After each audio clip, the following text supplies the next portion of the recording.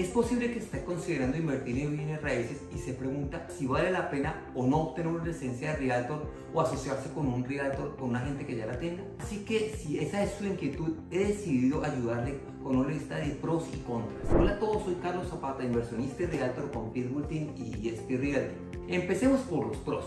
Si desea obtener su licencia, tendrá que mantener su licencia con un broker por lo mínimo 2 años antes de que usted pueda tener su propia agencia y trabajar en forma independiente. Los brokers son responsables de los realtors que trabajan para ellos y tienen un interés personal en asegurarse de que tengan éxito, y la mayoría ofrece capacitación gratuita sobre los procesos inmobiliarios. En segundo lugar, cuando tiene una licencia y se representa a usted mismo, puede reducir su comisión o renunciar a la mayor parte de ella para que sus ofertas sean más atractivas.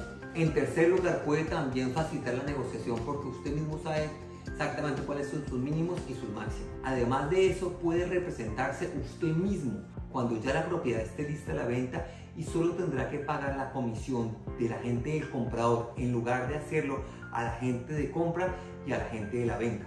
Más importante aún, tendrá el conocimiento para realizar las transacciones de bienes raíces y la administración de las propiedades si está interesado en esto, y no dependerá de la disponibilidad de horas de otra persona o la falta de conocimientos.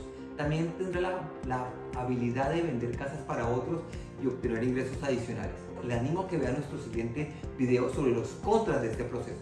Nuevamente, soy Carlos Zapata, inversionista y Realtor con Pitbull Team y ESP Realty. No olviden darnos un like en el video, en la página de Facebook Pitbull Real Estate y nuestro canal de YouTube Pitbull Real Estate. Y recuerda, real estate con el de amor. Chao.